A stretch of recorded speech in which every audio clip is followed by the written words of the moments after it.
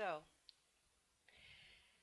welcome to my tip of the day for singers and speakers. But mainly, let's remember how we're going to breathe. So let's have our hands open like this. And now place your thumbs behind your back so that your edge of your hands are at the lowest part of your ribs. And now press against the sides of your ribs. Notice that my hands are stiff. Okay, they're not like this. No, like this. And the thumbs are all the way back here, okay? And now supporting your back, your elbows straight out. I'm going to press against the side of your ribs, your floating ribs. And as you do that, quite naturally, your body is not happy, and it will automatically try to take a deeper breath from this area, which is already where you need to be for singing. So now we're going to do one more thing.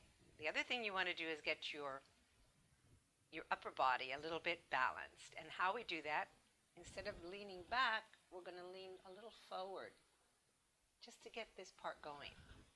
At the same time, we're going to put our mouth in a slightly of a big little smile, like a Buddha smile. And then we're going to breathe through our nose,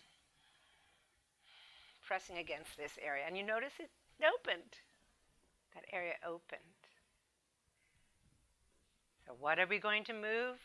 We're going to move our upper body from our shoulders behind our hips to in front of our hips. We're going to press against this lower area, the floating ribs that float when you take a little breath.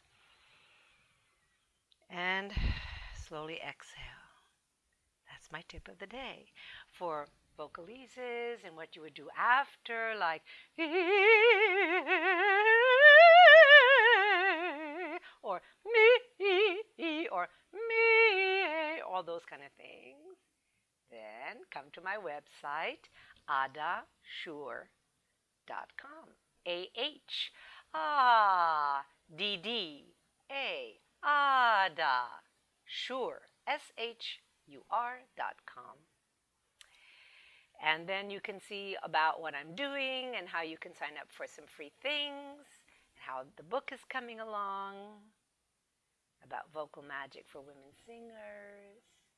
And I look forward to seeing you soon with some more tips of the day. Happy singing!